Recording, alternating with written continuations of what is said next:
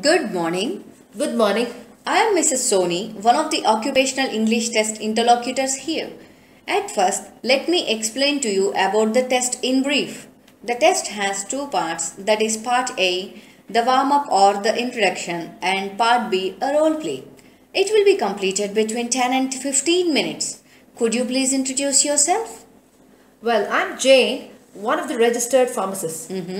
I come from the southern part of India and I have done masters in pharma sciences. Okay.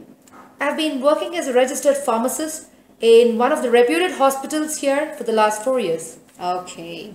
Why do you want to go to Australia? Australia has plenty of job opportunities. Moreover, I look forward to work as a registered pharmacist over there. Why have you taken up the occupational English test?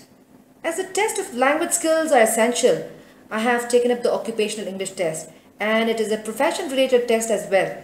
Well, here is your role play card in which you will be playing the pharmacist role and I would be playing the patient's role. You will have 2 minutes time to think about it. If you wish, you can make short notes. Thank you. Shall we start? Yes.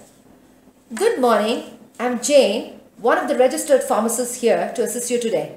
How may I help you? Good morning. I am Mrs. Soni. I don't know the exact reason, but I have difficulty in breathing.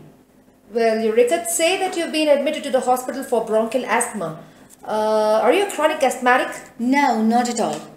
I just need to know whether you're a heavy smoker or an alcoholic. No, I'm neither a smoker nor an alcoholic, but I take a glass of champagne or wine, especially at the weekends.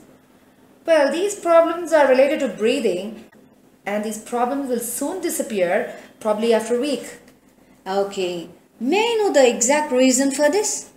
It's very common, and all you have to do is to continue with the medication as per the prescription. Okay. Does this medication help me to get rid of all these symptoms? And one more thing, how long do I need to continue with this medication? Well, you need to continue with this medication as per the doctor's orders, and I would like to tell you about the precautions that you need to take. Yeah. You need to follow certain procedures such as sleeping in the right position and to avoid chilled food with a daily regime. Okay. One more query I have. Can I take chilled water? No, you cannot have it at all. Oh, that's so bad.